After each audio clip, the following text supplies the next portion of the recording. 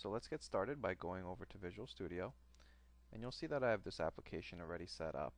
I'm binding to some data. Let me actually go to the XAML view so you can get a better view of what's going on. So in the XAML view, you'll see that I have this Silverlight grid. Inside of the grid, I have my column definitions, and the tooltip properties actually off of each column. So you'll see there's a couple of different settings. You'll see it set on the category ID as never, so it's never going to show tooltips.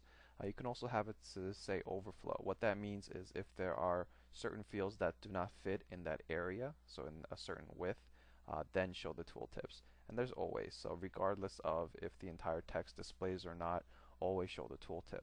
There's also a couple of other things that you'll see.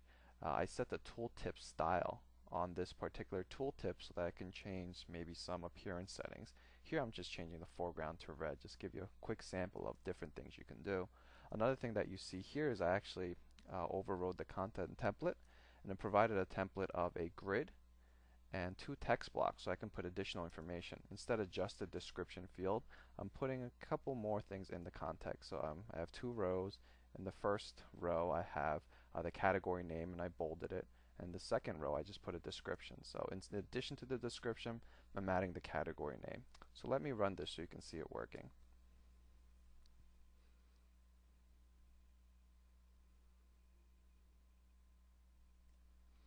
Okay, so once it loads up, you'll see when I'm over to category ID, there is no tooltip. When I go over to category name, there's no tooltip because the text isn't cut off.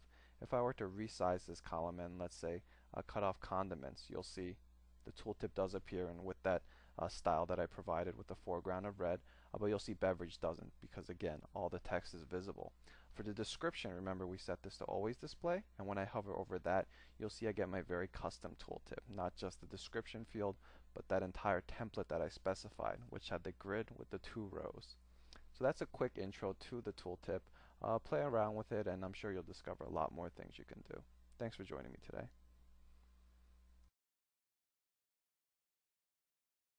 Infragistics.